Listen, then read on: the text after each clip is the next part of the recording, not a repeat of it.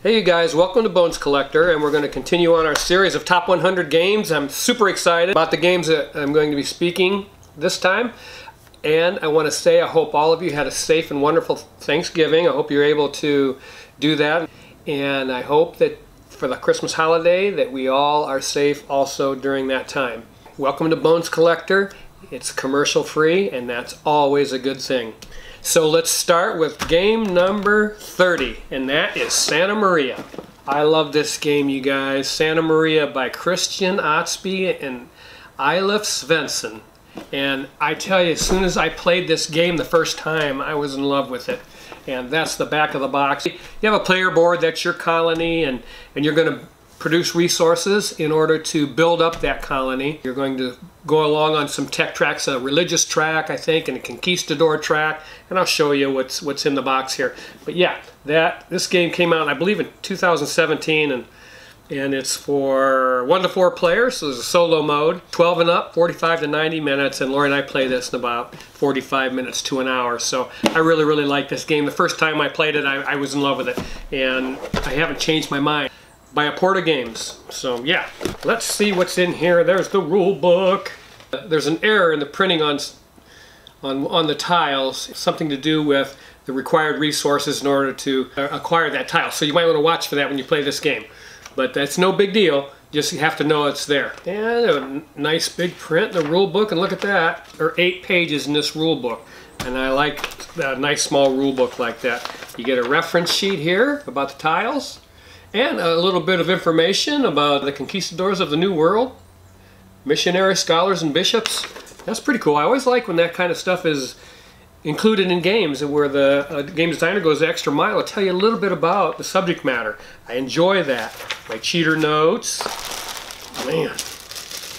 And there's lots of dice in this game because it is a dice drafting game. Some of the dice you'll draft, some of the dice you'll acquire that only you can use on your player board, so that's pretty cool. These are goal tiles that go at the top of the board, end game goal tiles that you'll try to resolve, and the winner of this game wins on happiness. So you have all these little happiness faces with different values. They're just victory points, but it's kind of cool that they made them little happy faces. I enjoy that. So let's see, player markers and dice, don't use with 2 players. Let's see, resources, we've got a bunch of resources in this bag. They're all wooden resources. So yeah, you get a whole bag of wooden resource tokens. You get grain, gems, sugar, and gold and wood. So those are pretty cool. That's a nice little quality component. The word was escaping me for some reason. And then in this game you're going to be laying tiles, and this is a bunch of the tiles. They're 2 different shapes. They're either 3 or there's a 2 space and 3 space, and you're going to be laying those on your player board, and I'll show you what that's about. These are town hall tiles. It's just a tile that you start with at the beginning of your board. Okay, and you're going to be doing some shipping. There's a bag of money here. Part of the game is trying to complete these shipment tiles as the game goes on. Road tiles, that's just a few of those. And this is a player board that you're going to be using. And it has a place for you to store your resources. There's a limit to how many you can have, so that makes the game a little more difficult because obviously you might be able to trigger more resources than you can store, so you need to spend those to make room for them. But you're going to be laying your tiles on this board and triggering them with the die values that are on there. Whether it's the white dice or the dice you'll be drafting, and the blue dice are dice that you acquire yourself, and you have to use them over here on the left hand side of your board, so that you're going to be triggering columns and rows. You'll be triggering the rows with the blue dice, the columns with the white dice. But when you're laying the tiles on here, of course there's a certain way you're going to have to do that in order to get the most out of the dice that you're going to be using. So yeah, that's your player board, and that's pretty cool. Yeah.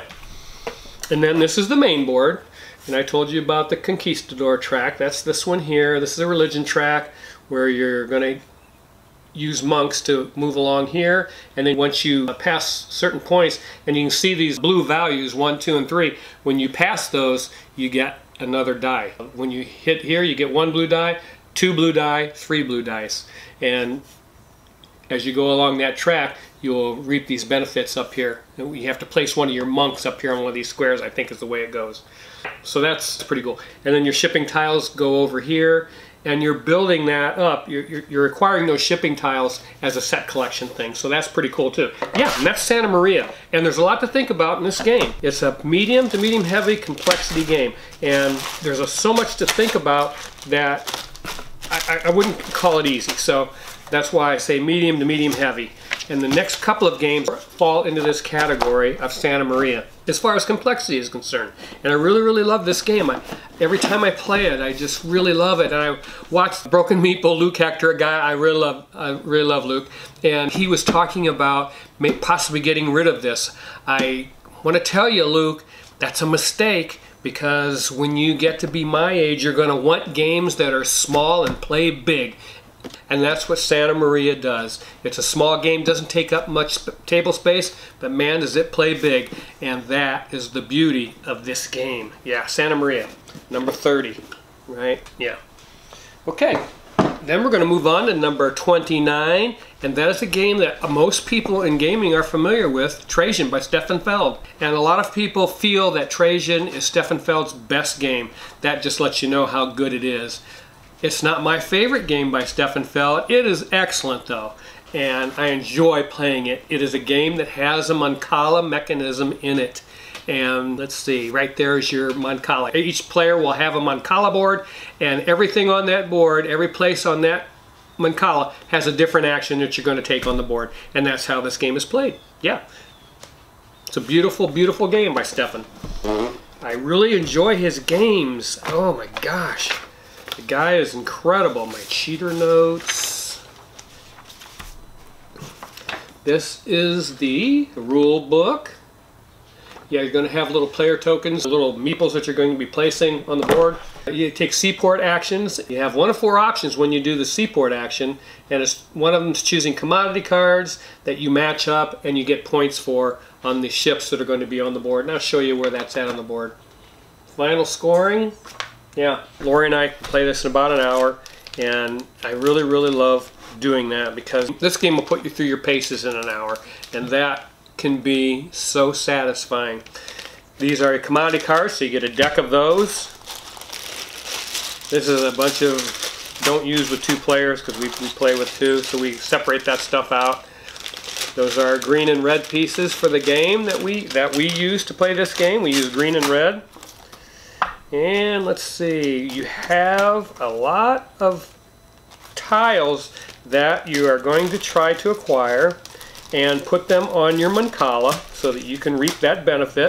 And that's what all these are. Different point tiles, different functions that they have. Demand tiles, extra action tiles, demand tiles, quarter year tiles. We put those in plastic holders. And there's the ships that you're going to have to try to match up the commodity cards with so that you can get points. And these are construction tiles that, and I'll show you where they go on the board. So this is a bag that you're going to draw bonus tiles out of at random. You get a whole bunch of those. And then this is the game board. This is the game board, and this is, I'll show you that in a second, but these are the player boards. And you can see the Mancala that you're going to be using. And you'll have little markers that are going to be in these dishes.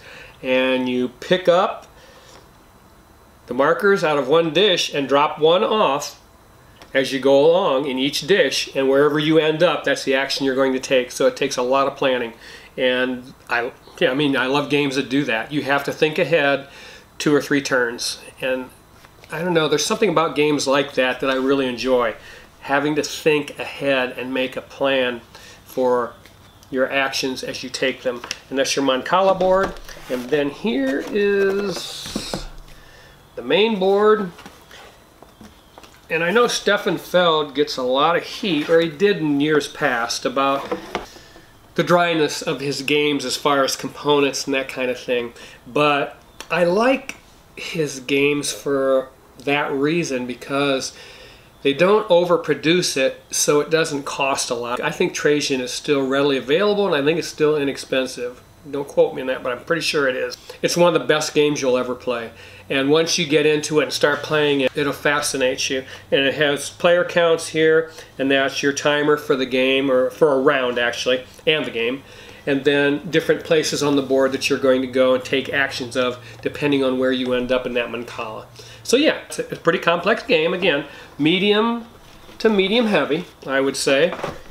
But, as I've said before about Stefan Feld's games, once you start playing them, it all is kind of an intuitive thing. You go, oh yeah, okay. The light comes on like that when you play his games. The guy is the best at what he does, and I just never have found a board game designer that I think is on his level. But once you start playing this game, the light comes on very quickly. You say, oh, okay, I get it. Yeah, I know what I'm doing now. Yeah, I get it.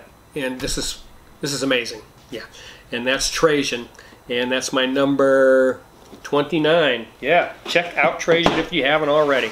Okay, number 28 is this game's a classic also, Troyes. For me, first time I played it, I was in love, and I haven't fallen out of love with it. Every time Lori and I play it, it just reinforces the fact that if I picked a top 10 classic games, this is going to be in it. And that's the back of the box. This is another dice drafting, dice worker placement game. Some of the things I love about Troyes, first of all, is there's no player board. And I say that quite often because I think sometimes board game designers get obsessed with that type of thing. I think you can make a wonderful game just with a game board and some components. And Troyes does that. You have a main board like I showed you on the back, and that's it, no player board. You're just going to be taking every action on that board. Everything that you do to play this game takes place right on that main board.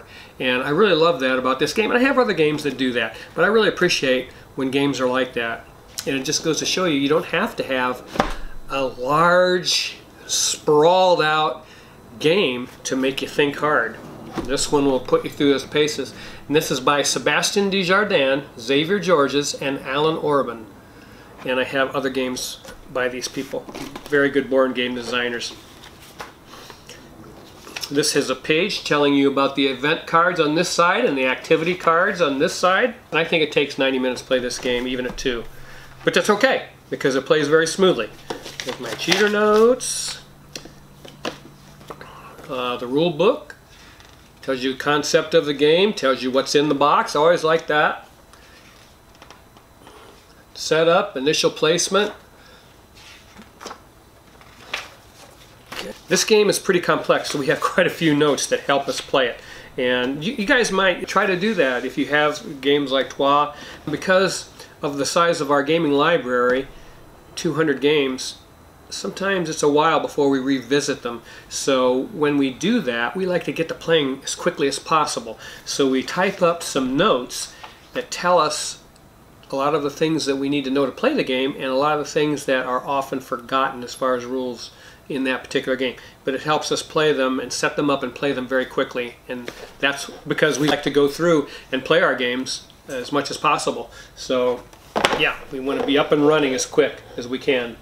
Yeah, so here you go. This is the main board, and this is the quadrants, or the sections of the city.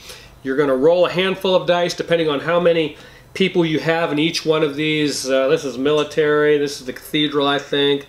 This is money, and depending on how many meeples you have in that area, it determines how many dice you get. You're going to roll them, and the beautiful thing about this game, and the thing I like the most about it, is those dice are, they're open for everybody. So if your opponent rolls their dice, puts them in their city there, and you take a look at them and say, oh my gosh, I need one of those dice to go with one of my dice to do this action that I have to do. I have to have that action. You can do that. You can take their dice from them, and you have to pay. Okay, you're going to have to pay to do that, but hey, that's a beautiful thing. In a two-player game, we have a dummy player, and you can also take his dice, and I love that. Then you have event cards you have to deal with down here, and you have to resolve those first before you do anything else on the board. But man, I tell you, Troyes is a beautiful game. There's a deck of event cards and character cards, deck of character cards, a deck of activity cards, a bag of dice, wonderful dice that you're going to roll, because those are your workers. And these are your victory point tokens, money, and then each player color, you get a whole bag of meeples in cubes. So yeah, because you're going to be placing cubes up in the cathedral. You're building the cathedral up there. So that is Troyes, a game that's going to put you through your paces intellectually. Again, let's see, these first 3 games I talked about, Santa Maria, Trajan, and Troyes, are all about in that same complexity level. All right. So yeah, that's Troyes. I love this game. Gosh, those 3 games I just told you about, I'm telling you, those are classics. Classic games that you... Here's why you don't get sick of a game like that. Those last 3 I told you about is because they are so fresh every time you play them, because there's so much going on in your head. It just massages your brain and you enjoy that, and it's electrifying to play those games. And so when you revisit them, it's the type of thing you can't memorize what's going to happen in that game. It's going to be different every time you play it, and it's going to be an intellectual workout every time you play it. You never get tired of them. They're different every time you play them, and they're challenging every time you play them. That's all you can ask out of a board game. Okay, game number 27, Finca by Ralph Zerlinde and Wolfgang Sancter. And yeah, there's the front of the box. And there's the back of the box. I think Finca is still pretty hard to find. I'm pretty sure they had, you know, the original print run and wasn't very large, and so it was kind of difficult to get your hands on. And then we played it at a convention, and we both decided we really want that game. It was very hard to find. But lo and behold, they did a short print run somewhere in Europe, I think, and we were able to search it out on the internet and pick up a copy, and I was so glad we did. I love this little game. Now this is a little bit less complex than the other 3 games I've shown you so far. Here's the rule book. You get a beautiful map for a main board. That's pretty cool. And you're just building fincas on the board, but you're doing it with this windmill, and that is so cool. And on the windmill you're going to be moving your farmers, I think it is, and trying to acquire these goods. I think there's figs, all these fruits, lemon, oranges, grapes, almonds, olives, and figs. So those are the resources that you're going to be acquiring on that windmill. Gosh darn it, that's so much fun. You have to have a donkey cart to deliver those, to finish a tile on the board, to deliver those resources. And you can only acquire a donkey cart at 2 places on the windmill. So you have to go around and you have to plan when you're going to get those donkey carts, and you can only have so many of them. You may end up not being able to take one if they're all out, or I think there's a limit of how many you can have. I can't remember, but there is a little bit of thinking that goes into that part of the game. And then you're going to acquire these tiles off the board and add them up at the end of the game. Person with the most points wins the game. But yeah, nice big print in this rule book. This is another language here in the back. That's that. Cheater notes. And this is the El Razul expansion. Yeah, and that came with this particular edition. Now, the original Finca board was smaller than this one. You know how I am. I like smaller boards, but this isn't too bad.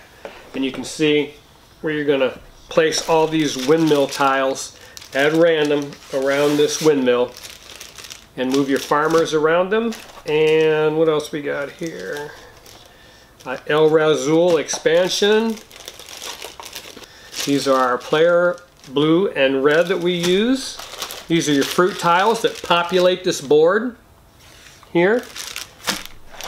A whole big bag of fruit resources made out of wood. That's really nice. You get a El Razul standee that you're going to use in the game. Oh wait a minute, here's yellow and green. That's what we use. We use yellow and green in the game. And you have some tiles in here that give you, I think you get 4 of them, and they have a special action or special power, and you want to use those when it's most opportunistic to do so. And Finca tiles, so you're trying to build Fincas on the board.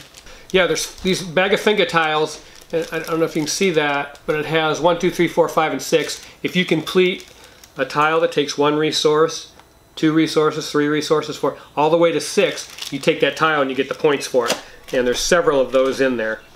So, yeah. Man, there's a lot of fruit. 9 fruit of each. We have these separated for a reason, I'm sure. I think because for 2 players.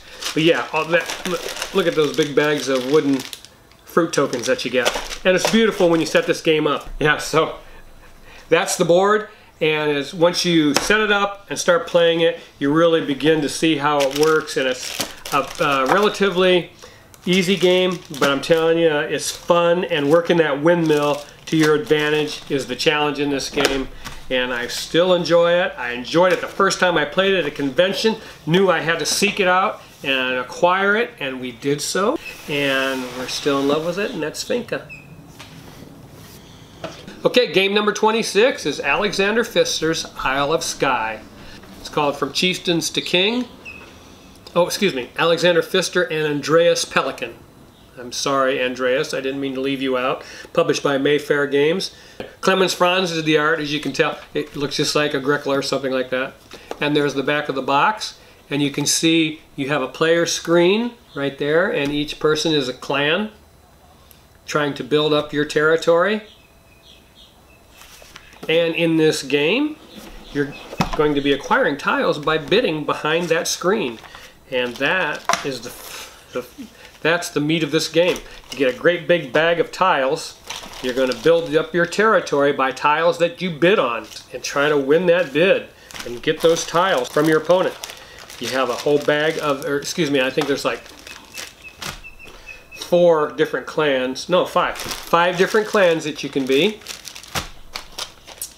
Player markers, a big bag of money. Okay, and these are the scoring tiles, and you get a whole bunch of them. And I'll show you why that's a big deal. On this board, this is the main board. It's very small, as you can see. It's 2-sided. So anyways, in this game, you have a whole bunch of these scoring tiles, but only 4 of them are going to be in your game. And that's why this game has huge variability. Because 1, 2, 3, 4, A, B, C, D. And then down here on the round tracker, it's going to tell you which ones of those are going to score at the end of the round. This round here is going to score A and C. So whatever tiles are in A and in C in those windows, those are the tiles that are going to score at the end of that round. So you've got to build your village and your territory up to reflect those bonus tiles and the need that they require in order to get those points. And then in the next round, you're going to score B and D. So B and D will score in the next round and so forth. In this one, you score 3 tiles, D, C, and A in this round. So that's pretty cool. And you can see this coming. So you can see what you're going to have to do. And you have to plan ahead for that while you're building your territory, your village, or whatever. And that's really the fun in this game, is planning for that and building your village and that bidding mechanism. I'm telling you, this is Alexander Pfister's best game I've played. Yes, Great Western Trail and Oh My Goods. And he's a great board game designer, but this one just hits me in the right spot of where we like to play, the right complexity. You can be done in 45 minutes with this game and feel so amazing for having done so. And that's Isle of Skye. It's it is my favorite game by Alexander Pfister, and it is one of my favorite games of all time, obviously, because I can keep getting it out, and playing it, and I enjoy it. Isle of Skye. Okay, game number 25 is a Stefan Feld game called In the Year of the Dragon. In the Year of the Dragon is a game that he had produced by Alea Games, and Alea Games did many of his early work. And let's check it out over there. I'm talking about Castles of Burgundy, Bora Bora, Carpe Diem. Yeah, so they've done a lot of games for Stefan Feld. And let's take a look at the back of the box. Boop. And on the back of the box, you have, these are event tiles that are going to be laid out before you on the board, and you can see exactly what is coming. These are bad things that you have to react to, famine, stuff like that. And you have to plan for them as you play this game, as you move along. And that's why I call this the best survival game I've ever played, ever. Because it's so cool that you see the events before they happen. And I think there's 9 of them in the game. There's a bunch of event tiles, but you only use 9. And you can see right up front what you have to do. okay, I can see round one, what I have to prepare for. Am I ready? Am I ready for that event to take place? Am I ready in round 4 for the famine? Am I ready? And so you're planning the first 3 rounds to make sure you're ready for a famine in round 4, and developing your palace floors and so forth, and the character tiles that you take are going to help you do that. And yeah, that's pretty cool. Pretty cool stuff. What's this say? 2 to 5 players, 12 and up, 75 to 100 minutes. Lori and I play this in an hour, and a 5 out of 10 on brain power. It's got a brain and a 5 out of 10. This game is not hard. Not hard at all. Let's take a look, see what's in the box. This is the rule book. We made ourselves a note. Object, avoid penalties and bad things. That's a good thing to do in a survival game, yeah. So it has a table of contents, tells you what's in the box. And I think the rule book is a measly 12 pages, not many. And it said 5 out of 10 in complexity. Yeah, I think this is a medium complexity game. This is the rule book, nice big print. And I'm wrong. This game goes on for 12 rounds, so there's going to be 12 event tiles that you have to deal with. But the beauty of it is you get to see them in advance and do your planning. And I love that about this game. Every time I play this game, I'm like, this is the best survival game I've ever played. There's so many survival games out there. I have never found one that gives me the satisfaction as in the Year of the Dragon. Not even close, actually. My cheater notes. Each player color will have a deck of cards that you're going to use to make your character selections, and then you also have a dragon that you're going to place on action tiles, taking turns to do that. They call action cards, or they're actually thick tiles that are on the board. There's the person tiles, there's the palace floors that you have to use in your tableau.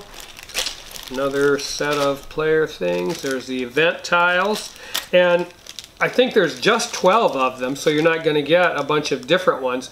But each game, you're going to lay those out differently, so the game will be different every time. A few coins, because money's hard to come by in this game. And there's a little expansion that came in the game. This was the 10th anniversary edition. Rice and firework tiles, and privilege tiles. So, okay, that is all there is in this game box, other than the board. The board doesn't look like much until you set it up. Here's the main board, and down here are the 12 spaces for the event tiles, and then your character tiles are going to go up here, your scoring track. This is the person track, so it determines player order. Whenever you take a person, you move on that track. So the board, yeah, and it's kind of small board, which I enjoy that. And then we have in the Year of the Dragon player aid that we got off Board Game Geek that you might want to consider looking that up and using that to help you play the game. Again, the best survival game I've ever played, and I enjoy it immensely every time I play it. Steppenfeld just has a way of designing great board games. Anyways, that's in the Year of the Dragon, and that was game number 25. This is the second part of this 10 games. I got too tired the other night and had to discontinue, but we're going to continue on to you. It just happened just like that. So here we go with game number 24. I probably have a different shirt on too. Chimera Station. Yeah, Chimera Station, published by TMG and designed by Mark Major. I don't know if you've played this Chimera Station game, but man, I tell you what, I was in love with it the first time I played it and kept it and knew it was part of my library for good, because it is a worker placement game with a twist, and I really enjoy that. Now, Chimera Station plays 2 to 4, 60 to 90 minutes, 14 and up, but it's not hard, and TMG does some games that really hit Lori and I where we like to play. Medium complexity game, my cheat notes, my rule book for this game. I like to show you the rule book because the printing can be a problem sometimes, but not in this case. And the rule book is very descriptive. It tells you about what all the symbols mean, the modules, how to build the modules, perk cards. Yeah, and on the back, symbols and keywords, it tells you, has a chart for you. So that's always handy when they use the back of the rule book. I really like that. So let's go through here and see what we've got in the box. And these will be your player boards. They're kind of the thin cardboard type of stuff, but you've seen those before in games, and they're double-sided. One side has a little more difficulty than the other, That really lends itself to replayability. We really like that. So in this game, in this worker placement game, you will be feeding your workers, but there's a cool way to do it. So there's some hamburgers. That's our food. And these are the components, as you can see on the box. It has kind of a childlike artwork to it, but the game is not childlike at all. I think maybe that might have interfered with the popularity of this game or the way people perceived it, because it is a very nice complexity game, and I don't think it would be really attractive to kids. But you got these little aliens that you're going to build. The components snap into each other, and depending on which component you put on your worker, it gives you a special function. So the green ones in here, by the way, are food. So if you happen to acquire that green piece, but if you put that on your worker, you no longer have to feed that worker, he automatically feeds himself. So that's pretty cool. So the yellow tentacles allow you to collect additional resources. The green plant component allows you to feed your worker. The purple brains give you extra points, and the red crab component, when you put that on your worker, lets you displace another worker on the worker placement part of the game. So yeah, and then you have workers in each of the player colors. They're plastic like those. You snap those components on top, a bag of money, and let's see what else we got. There's don't use with 2 players. Perk cards that you can acquire that give you special benefits throughout the game. And starting player resource cards. At the beginning of the game, each player will get one of these, and it will start you off in the game, give you certain resources that are different from another player to give that game variability thing in this game. And then you have the tiles themselves, which are modules that you're going to take from the reactor, I believe it's called, and build these and put them on the board, and then that gives you even more worker placement spaces. So that's pretty cool, and there's a whole bunch of them. And let's take a look at the board. I don't want to take too long about this. That's the board. And the game is played in 5 rounds. You have a tile that goes on here and it moves down that track as you're going throughout the game. This is called the reactor. It's where the module tiles will go, and you come over here at this worker placement space to acquire one of those, and you'll place it up here on the main board, and whatever you cover up, you collect that resource or benefit. And then over here, some more worker placement spaces. You got the prestige or scoring track that goes around the outside. That's pretty cool. And then the splicing lab, where you come over here and splice together your workers, and then once you go there, you can place them after that any place on the board. So yeah, that's a pretty cool twist on a worker placement game. It's so different that I really enjoy it, and I don't get tired of it, because building those little monsters is a lot of fun, and it's pretty thought-provoking when you're trying to figure out which components to put, because you won't be able to do it all, and there's so many different ways you can build those workers to give you different benefits. You can put brains on all of your workers and hope that the gathering of the points and bonuses with the brain component will win you the game, or you can put the food component on your workers so that you don't have to worry about having to feed them at the end of that round, and that's pretty cool too. And so yeah, it's all that decision making that goes on in the game that makes this game different and fun. So yeah, that's Chimera Station. Guarantee you'll love it. It's my number 24 game by Tasty Minstrel Games, and I have a lot of Tasty Minstrel games in my library, and this is one of my faves, Chimera Station. All right. Let's move on to number 23. This is Gold West by J. Alex Kevern, and you saw me talk about J. Alex Kevern in another game called Sentient that's in my top 100, which I really love. I like this one better though, and I'll tell you why in a second. This is my favorite game by J. Alex Kevern, and it takes place in the Old West. It plays 2 to 4 players, 12 and up, 45 to 60 minutes. And again, yeah, another TMG game. So that's pretty cool. I like these games that are medium complexity, that you can set up and play and have them back in the box in an hour. There's the rule book. Kind of even has an Old West feel to the rule book. Nice big print in the rule book. It tells you how to set up Boomtown. I'll show you where that's at in a minute. It tells you Okay, in the back of the rule book, each of the investment cards and what they can do. So that's the rule book. And this is kind of a different game because you have a modular board, and it comes with these big puzzle pieces that form the square, and then in the middle you're going to put these modular pieces, and so that game sets up different every time. But let me see if I can show you some of these, because there's some things on these pieces that you need to see. And yeah, so there's the upper left hand corner of the board, and it has a track on it that's going to have everybody's stagecoaches, and you're going to pay gold, silver, and copper in order to move along that track. And this tells you on your player board, it's a set collection type of thing, and on your player board at the end of the game, depending on how many of these you have, it tells you what your point totals are going to be. And this is Boomtown, and it's set up with different tiles each game, so it's different every time you play it, and that's for end game scoring, so that's pretty cool. I love Boomtown.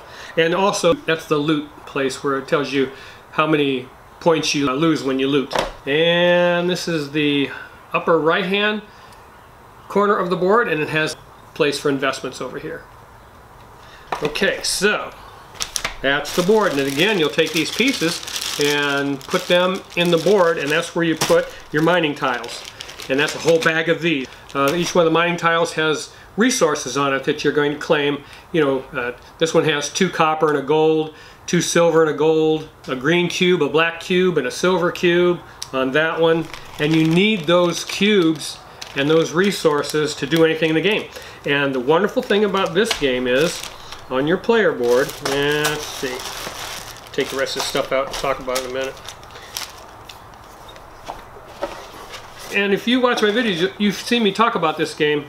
On your player board, you have a Mancala, and you're going to mine the resources off that center part of the board.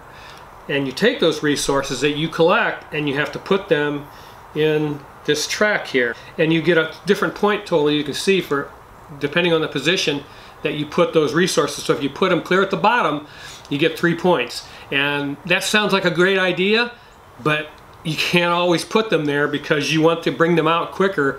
If you put them down here, it's going to be 3 turns before you can get them out of this Mancala.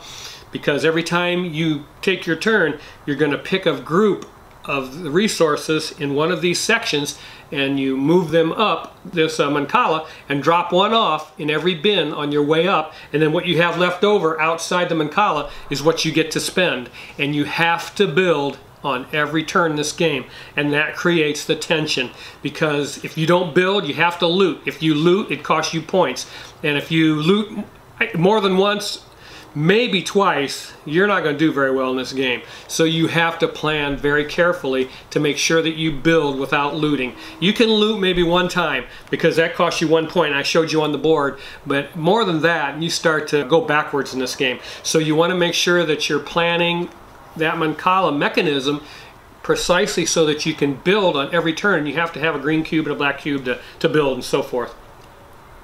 And then here's the set collection part I showed you, where you collect the mining tiles. When you collect those mining tiles, you take the resources, and then you will flip it over and put it on this board, and it depends on how far you get down this track, how many points you get at the end of the game. But man, that is really cool. And the game ends after someone has all their tents off their player board. So you have these, and I'll show you those right now. Yeah, each player color, 1, 2, 3, 4. Okay, so it's a 4-player game, and each player has stagecoaches and settlements that come in their color that you're going to place on the board. And then these are the resources. They're hex tokens. This is all wooden hex tokens for copper, silver, and gold. We have bonus tiles and investment bonus tiles that go on the board where the stagecoaches are, that track you move along. And then these are the investment cards that are, you put, I forget how many of them you use. You don't use all of them in a game, but you put them at the top of the board, and people can decide, okay, I'm going to spend, in this case, 2 silver, 2 copper, and take this investment card, and it says add any 2 resources to your supply track, and it's worth 7 points. So those are the type of things the investment cards are. And then there's the black and green cubes, and those are the building cubes. And again, you have to build every turn. And don't use.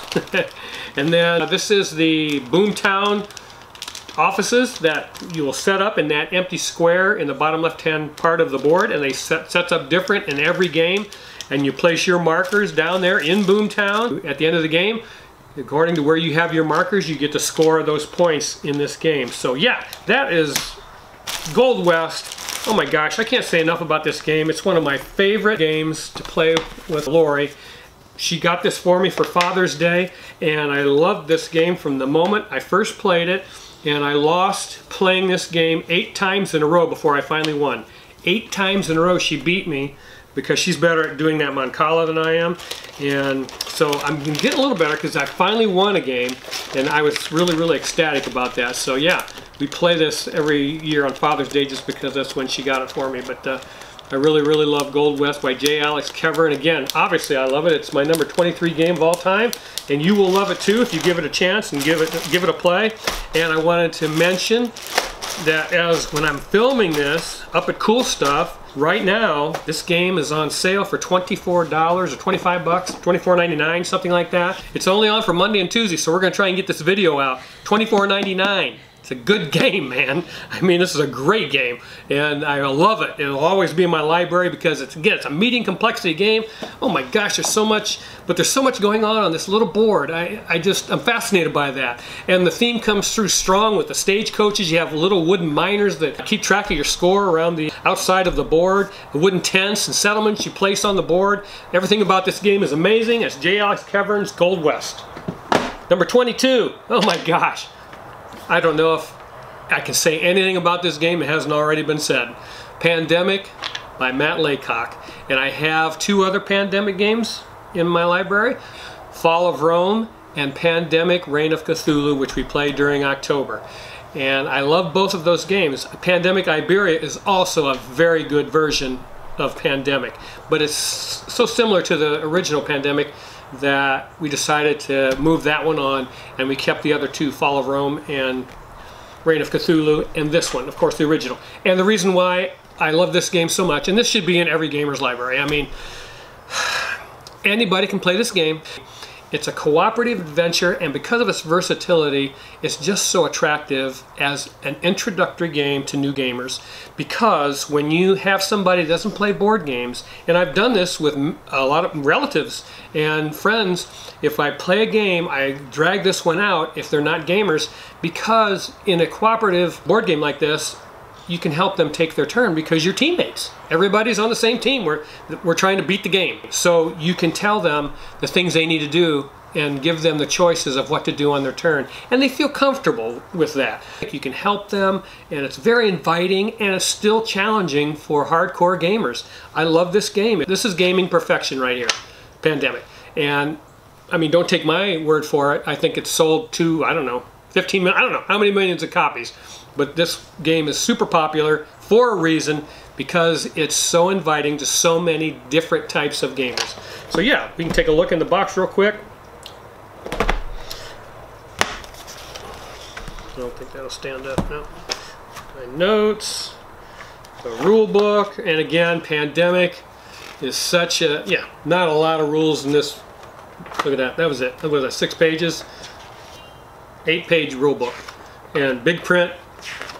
Very easy to understand this game, and that was what makes it so wonderful. You get a world map. You're trying to stop the spread of disease. Wow, you know that. Yeah, that's the world map, and because we're in a pandemic, and this is a pandemic game, it really falls into line with today's world and culture, doesn't it? So yeah, it's a wonderful, wonderful game to get out, to play, not only again for hardcore gamers, but for people just learning gaming. And I've played this with, again, relatives that don't game, and they've loved it and come away with a great feeling about board gaming. And isn't that what it's all about? Is just to be more inviting to everyone. And there's a game out there for everyone, they just haven't played it yet. But yeah, Pandemic, it's a card-driven game. You have decks of cards with cities and couple of different decks of cards. There's not a lot to it. And then disease cubes for the different diseases, different colored cubes. And your little markers that come with it, depending on the character that you're going to play. The disease tubes that go on the board. Once you eradicate the diseases, those move in position. And then we did a little thing, we got little characters, little meeples that are painted up to match each character on the character cards, which just gives us a little bit more fun for the game because we play this game a lot. You can probably find this very inexpensively and on sale at your local game store, but this is a game that must be in everybody's library because, again, I can't say enough about what it means when you're dealing with a new gamer and you want them to like board gaming. This is the one to get out right here, folks. And that's what I do. Pandemic by Matt Laycock. Okay, number 21 is Viticulture by Stonemaier Games. Jamie Stegmaier was one of the designers, Alan Stone and Morta Monrad Pedersen. So yeah, Viticulture is about winemaking. I hope you've played this game because it is wonderful. I really enjoy it, and it's not my favorite game from Stonemaier Games, but it is my favorite game from Jamie Stegmaier. And this is the back of the box. You're going to simply be a family trying to run an orchard, grape orchards, and making wine. And this is the Essential Edition, and I believe it came out originally in a different format, and they upgraded it a little bit and called this the Essential Edition. It's the one that I have, and we did have the Tuscany expansion and played that and liked it, but we eventually sold the Tuscany expansion and we just kept the Viticulture Essential box. The board is smaller and we enjoy that. Let's take a look inside the box. Real quick. It's a worker placement game also. And there's a rule book. And again, I always tell you if the rule book is good or bad, and this rule book is good. Yeah, that's a very good rule book. Yeah, and this card is a Viticulture Rules Summary and Reference card that comes with it, and that's always cool when you have a little helper like that. Mama Papa cards that you get at the beginning of the game. Field cards, but those are the cards that are going to go for on your vineyards. Yeah, this is you can play this solo, so there's a solo deck of cards. Let's see, and these are the player boards. So I get 6 player boards, and this is what they look like. They're two-sided. That's pretty cool. And this is your wine cellar that you're going to be eventually mixing some wines and getting your wine values upgraded as far as you can on this part of the board over here, and that's pretty cool because you want to sell them for as much as you can in this game. And then, oh my gosh, I got meeples everywhere in this game. This is the main board, and it's double-sided. And the game ends when somebody gets 20 victory points. And it's a worker placement game, and these are just different spots where you can place your workers. It's played in seasons. After 4 seasons, that's a year, end of a round. Each season is a phase. After 4 phases, the round ends, and you do something to do your scoring and upgrading of your wines and so forth. You have places for your cards up here, your visitors, and that's one way you can score points in this game. So, yeah, in the Tuscany expansion, the board was about that much wider, and we just didn't like that. I like the smaller board, and the game is fantastic just the way it is. It doesn't really need a Tuscany expansion. But it's fine. I mean, I'm not going to say the expansion wasn't good. It was good. If you're like us, you're only playing 2-3 players, you just don't really need that. It makes the game longer for starters, and I don't care for that either. So you get a bunch of cards, a lot of cards that are your visitor cards that you're going to be satisfying visitors with, selling wines to, and so forth. And big bag of money.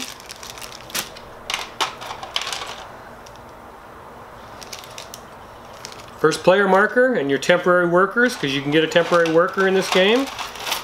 Glass tokens to mark your wines on your player board that I showed you. They go on here.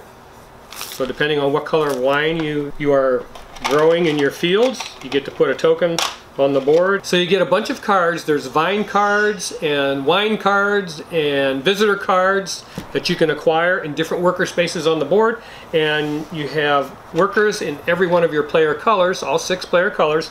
And the cool thing about this game is it has a grande worker, because when you're placing your workers, you can't place them on an occupied space. There's only certain spaces you can go to, and then but your grande worker you can put that on an occupied space. So you kind of save him in reserve and make a tough decision as to where you want to use that grande worker, and that much makes this game interesting. And it's an excellent game by Jamey Stegmaier and the other fellows that designed this with him. I love this game. First time I played it, I thought it was amazing, and I haven't changed my opinion on it. Now, I did have Vita Lacerda's Vinos Deluxe for a while, and I liked that game too. That was a very good wine-making game also. I love this theme, by the way, if you haven't noticed. But I really, really enjoyed that game also. But it was a little more involved, I guess, than this one, and the box was bigger. So, you know how I am about that. So yeah, the box was bigger, and I decided, you know what, I'm going to keep Viticulture, and I moved on Vinos Deluxe, which again, folks, that's a great game. If you have that game, that's fine. I loved playing it. It was wonderful. I just, for Lori and I, for just playing 2 players, this was a lot better fit for us, and I really, really enjoy it. And yeah, so this is a wonderful game about winemaking. It's very, very fun to play. It's not lengthy in any way, but it's wonderful. And that is Viticulture, the Essential Edition, a wonderful heavy-duty box. It's kind of a small box, so I enjoy that. You know, it's you want to have a lot of. I want to have a lot of games, so I don't want to have great big boxes. But that's Viticulture by Stonemaier Games, and I love it. And that is game number 21, and that is it for this video. And I know you're asking yourself, well, what are you playing right now, Bones Collector? Well, here's what I'm playing right now, and it's everything that I don't like. You know, here's the deal. I'm playing Dwellings of Eldervale right now. We're going to go back over and start it right now, but it is a theme that's, you know, I don't really care for this kind of theme. I ordered this off Kickstarter because I thought it would be a nice hot game to get out and do a video on, but lo and behold, the way they shipped it out, the United States got theirs last, and I was even last in the United States. So there's videos all over YouTube about Dwellings of Eldervale, and Luke Laurie is the name of this board game designer, and we are in love with Manhattan Project Energy Empire. He did that game also, and it has a similar mechanic in it, but I'll let you know how it turns out in the future videos, see if I really like it. But the box is huge, and yeah, I don't know, it's going to have to be incredible for me to keep it. But yeah, that's Dwellings of Eldervale. That's what we're playing. Eldervale, that's what we're playing right now. And I also played another game called Fossilis that we got off Kickstarter. And I have to tell you, I've played that game twice now, Fossilis, and I like it. I was pleasantly surprised about this game, and I will talk about it in a future video, but I do like it. And that's it. That's it for today, and I love all of you guys. I hope you have a wonderful Christmas. We'll try and get more videos out for Christmas, we'll see.